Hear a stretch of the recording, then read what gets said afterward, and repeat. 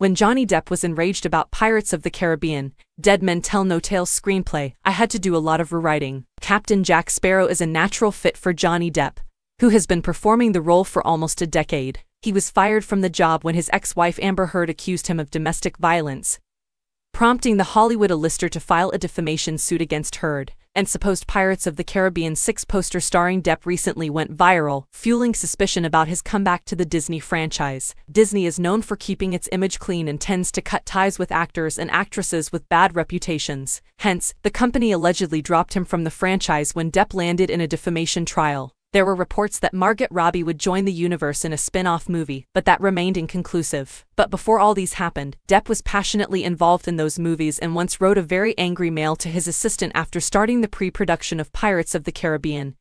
Dead Men Tell No Tales. The email came up during the defamation trial, and people learned about it from there. As per cheatsheet.com, the mail sent by Johnny Depp read, "Honestly, I will not again be doing anything that involves the discussion of furthering my embarrassment of having read for all these effing wasted pieces of nothing, years on characters that I so ignorantly started to think of as my legacy." It further said, "Every seeing fight, every effing time, I held my ugliness and rage deeper down and get in check when there was still room in my head to do such a thing." The Charlie and the Chocolate Factory actor explained that it was his reaction to the screenplay of Pirates of the Caribbean.